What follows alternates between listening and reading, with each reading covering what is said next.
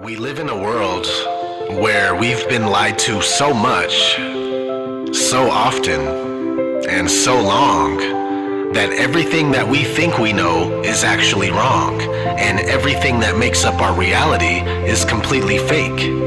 It's fiction. The history of the world that we are taught is fabricated, and the true history has been hidden from us.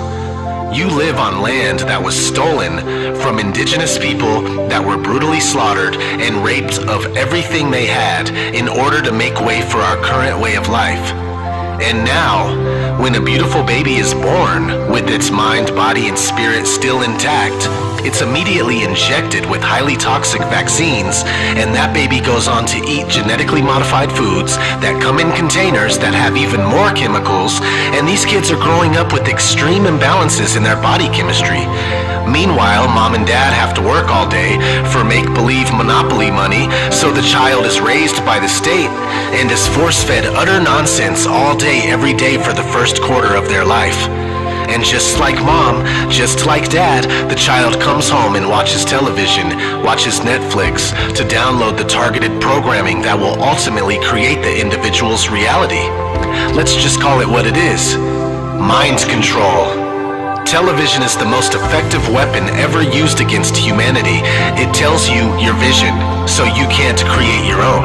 It manufactures your thoughts and forms all of your opinions.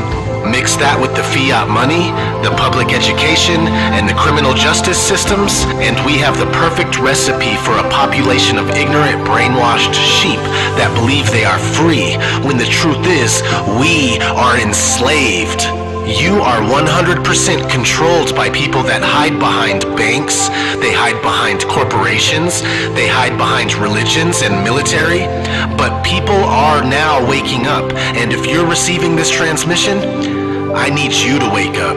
You, the police officers, you, the military officers and the soldiers, you, the men and women that work for these corporations and the governments, you, the people, I need you to wake up and stand for what's right before it's too late. There are more of us than there are them, and it's time for us to let them know that we do not consent.